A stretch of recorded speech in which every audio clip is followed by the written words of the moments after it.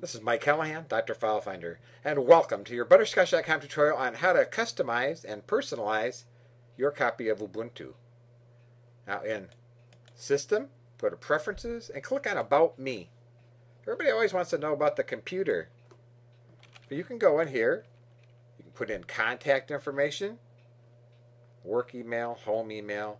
You can put in a work phone, home phone, work fax, mobile. If you want, you can pick a picture.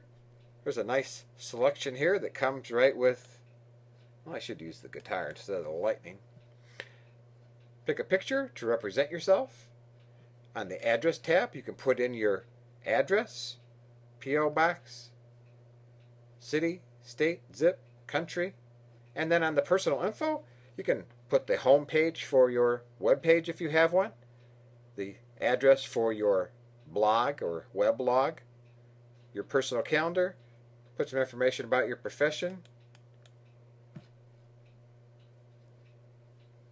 and so on. And if you want, you can go in here and change your password. So, this is how you can personalize your copy of Ubuntu, put some pertinent information in there in case you should lose your laptop.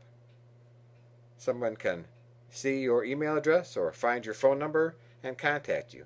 So, this is personalizing your copy of Ubuntu, and that's all there is to it.